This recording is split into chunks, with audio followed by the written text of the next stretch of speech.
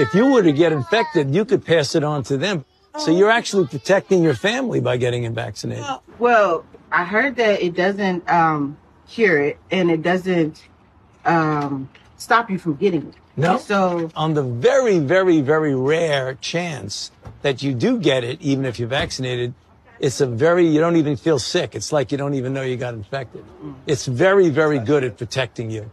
Just the Anacostia, so get up there. Okay. All right, see you later. Thank you. Have a good day. The people in America are not settled with the information that's been given to us right now. So I'm not going to be lining up taking a shot or a vaccination for something that wasn't clear in the first place. And then you all create a shot in miraculous time.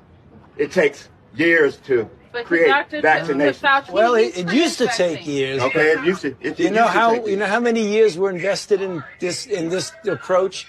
About 20 years of science to get us to be able to do it. 20 years is not enough.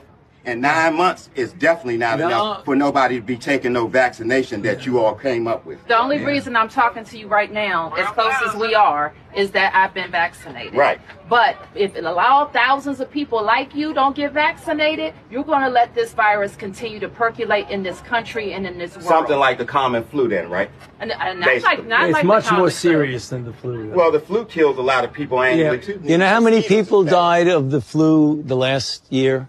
I mean, not this year, virtually none, but the previous year, about 20 to 30,000. You know how many people have died from COVID-19 in the United States? 600,000 Americans. The number that you all giving that died, that's once again, that's you all's number. You gonna pass? Yeah, definitely. Because when you start talking about paying people to get vaccinated, when you start talking about incentivizing things to get people vaccinated, there's something else going on with that.